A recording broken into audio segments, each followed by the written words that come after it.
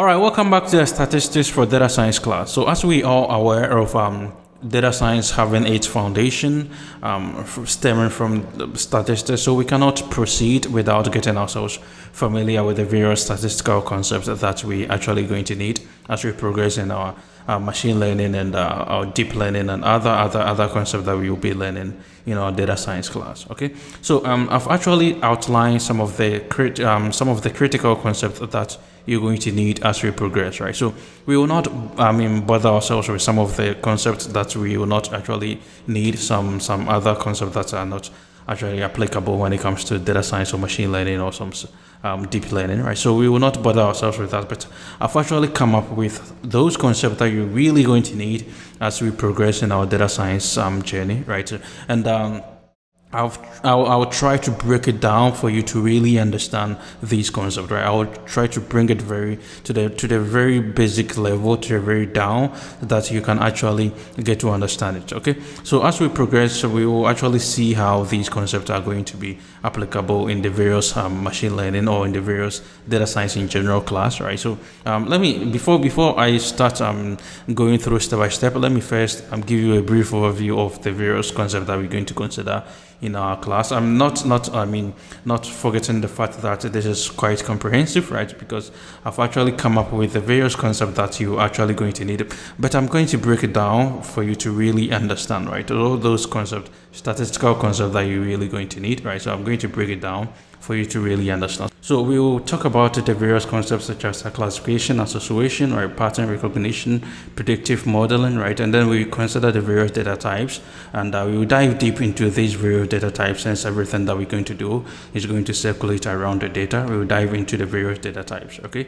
We will go deep into that, and we will also talk about the various data sources, right? We talk about the various data sources, and we also talk about the statistics. The various types that we're going to consider over here. In this case, we're going to consider descriptive and then inferential statistics. We're going to divide our statistics into this kind of category, right? Then we talk about them, right? Then some concepts that we really need, we're going to talk about frequency distribution, right? We talk about all that, and then we break it down for you to really get to understand it with some examples, right? Some practical examples. We talk about central tendency. We talk about all those concepts in central tendency, right? Such as the mean, right? The mean, the median, the mode, right? So we will consider all of them one by one, break it down with some examples for you to really get to understand, right? Then we also consider what is called the measure of dispersion, right? We will break it down on some of the concepts that are in this, such as the standard deviation, the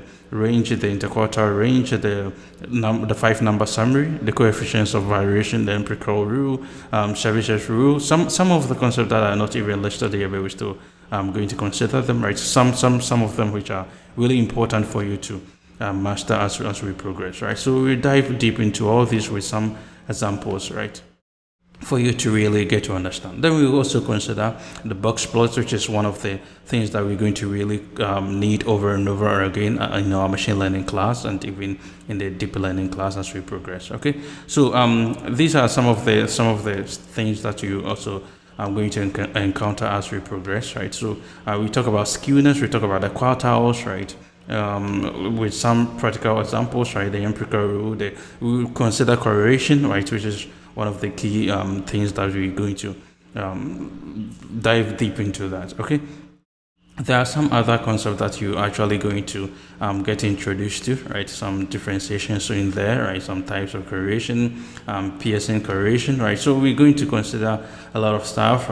Using Python, and also some practical hands-on manual workings, right? So we're going to consider all these. We're going to consider all this. Then we come to probability and conditional probability, right? So we consider a lot of concepts under probability, right? With some examples, right? Some practical examples for you to really get to understand these, right? So there are a lot of things, right? Bayes theorem, which is the basis of the naive Bayes algorithm, right? As we progress to the machine learning class, you'll get to understand this, right? So there are some concepts that you really need before we proceed to that class. So that's why we bring in all these concepts here. Normal distribution, which is quite important concept to actually know, right? The empirical rule, skewness in your data, right? So if you're doing exploratory data analysis, you're going to need all these, right? So that's why we're introducing you to. So these are key statistical concepts that you really need, and that's why I've actually brought them up, right? Central limit theorem is one of the concepts that you're really going to need.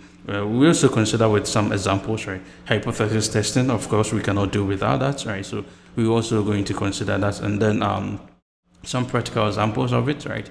We're going to consider that, and some really key notes that you need to take away, right? Type 1 and type 2 errors. I'm sure you've been hearing this, and what is really that? We will dive into that and then see how these concepts are going to come up, right, as we progress. So there are quite a lot of things that we're going to consider, right? The p-value here, right? The p-value, the confidence level, right? And then after that, there are some additional stuff that you can also take advantage of, right? So they are the key statistical concepts that you really need, right? So we will not dive into some of the concepts that you're not even going to see it in your class in machine learning or in deep learning or any other concept. Right? We will not bother ourselves with that. But those concepts that you're really going to need, we're going to introduce you to them. And as we progress in the course, right, any statistical concept that will come up, we will take time and then explain that as well.